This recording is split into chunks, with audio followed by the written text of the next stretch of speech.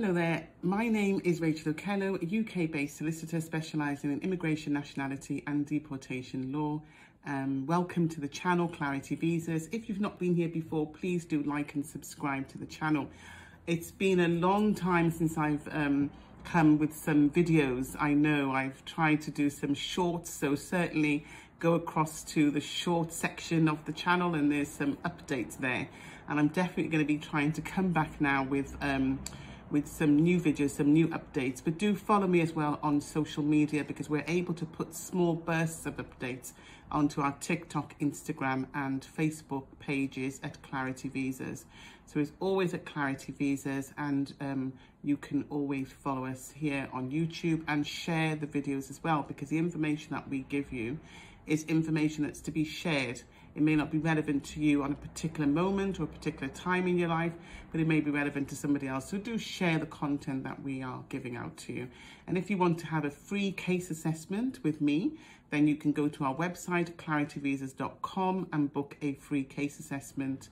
And we can give you specific guidance in terms of your situation, because this is just meant to be general guidance and some top tips for in regards to UK immigration law.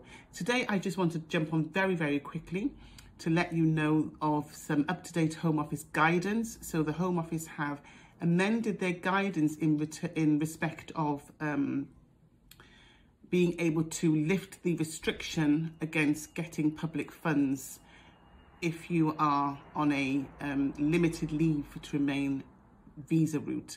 So basically, if you are in the UK on a family route, not on a work route, but on a human rights route, which is a family or private life or long residence route, human rights route, then you may have been refused the right to claim public funds, to apply for public funds, and that restriction will be on your leave to remain document, on your residence card. There are occasions when you can apply to have that restriction lifted, depending on your financial circumstances, and particularly if there are young children involved who are at a detriment because you're on a low income. Particularly, you can ask the Home Office to lift the restriction against you claiming public funds to enable you to do so. And when you can claim public funds, that also helps with you being able to apply to go on the housing list, because the housing list accommodation can be a lot cheaper than if you need to rent privately.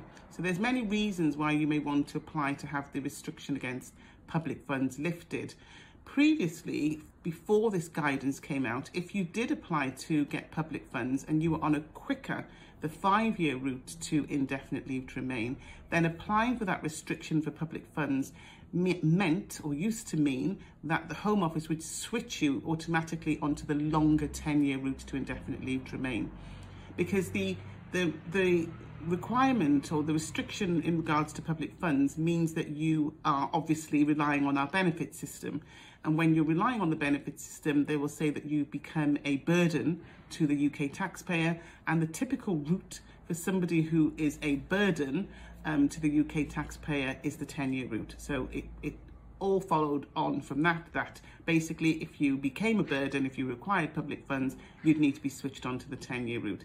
I mean, that's a bit harsh. It was a bit harsh. And the government today, the Home Office, through their guidance, have indicated that they are no longer going to automatically switch people onto the 10-year route. So that encourages many more families who are struggling, who do have young children, who do have the need for public funds, but don't want to be put on that longer 10-year route to indefinite leave to remain. It means that many more families can now apply to get their condition against public funds, against applying for public funds lifted, and they will be able to access public funds all the while staying on the 5-year route. So that's a really good development there. That's some really good news. I mean, the UK Home Office, the UK Secretary of State, she is putting in place some hard policies, and there are some hard laws being enacted. At the same time, there are some little bursts of, or little glimpses of light in some of the policies that they are making, particularly for people who are on a lawful route of residence. and I will always try to keep you updated when new information comes along. So whilst I've been away from the YouTube channel, I have been updating our social media. So please do follow our social media channels: Facebook, Instagram, Twitter, and TikTok. Now we're on TikTok, and that can be found at Clarity Visas as usual. If you want a free case assessment to discuss what I've talked about today or any other UK immigration issue, then you can go onto our website at clarityvisas.com and book a free case assessment. It's been lovely connecting with you again today. I've really enjoyed it. I've enjoyed coming back, and don't forget to look at our YouTube shorts as well, because lots of delays in the Home Office, and so it's not always possible for me to come on and do these videos, but I will be keeping you up to date as usual on our social media platforms, so connect with us there. So my name is Rachel Kello. I'm a UK-based solicitor specialising in immigration, nationality and deportation law. Have a great day. Bye-bye.